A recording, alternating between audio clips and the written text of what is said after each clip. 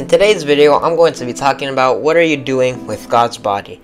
Now, it may seem like we're in control of everything, what we think, what we say, but ultimately, God created our bodies. He also created our souls. So my question for you is, what are you doing with God's hands? What are you doing with God's mouth? What are you saying with God's mouth? What are you thinking with God's mind? What are you listening to with God's ears? Where are you going with God's feet? So, this is also another way to battle temptation.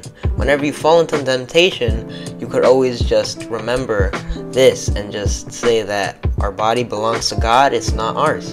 And we're only just borrowing it because once we die, we die. That's it. And then after that, it's either heaven or hell. So yeah. And it says in 1 Corinthians chapter 9, verse 19 through 20, "Do you not know that your bodies are temples of the Holy Spirit who is in you, whom you have received from God? You are not your own. You were bought at a price. Therefore, honor God with your bodies." And in this Bible verse, it says that you were bought at a price. So, what does that mean? Well, Jesus came down to earth and sacrificed himself, and he was perfect, he was sinless, and he sacrificed himself so then we are able to have everlasting life with him. It's just up to you if you accept it or not. So yeah.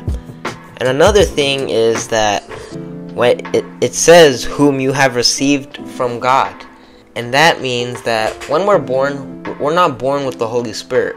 We're only born with the Holy Spirit when we're born again. And when you're born again, it's not like physically when you're like come out of your mom's womb. It's like spiritually born again. When you receive Christ as your Lord and Savior, that's being born again. Because you're passing from death to life, hell to heaven. And when you're born with the human sin nature. And that's why when you're young, you're always like, oh yeah, Charlie took that from me, oh, when he didn't. Or whatever like that, just something like that.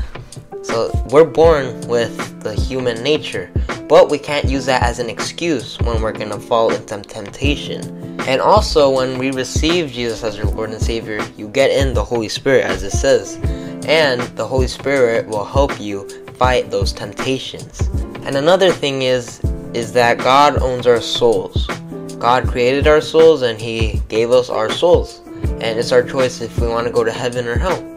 So yeah, so when you see people on the internet saying they sold their soul to the devil, they can't do that.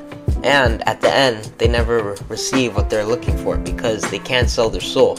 Your soul belongs to God and you can't sell it. So yeah, thank you very much for watching this video. I hope you enjoyed it. Please consider subscribing if you want because it continues to give me the drive to keep on creating these videos, and it also takes some time creating these videos. Thank you very much for watching and have a good rest of your day. Bye.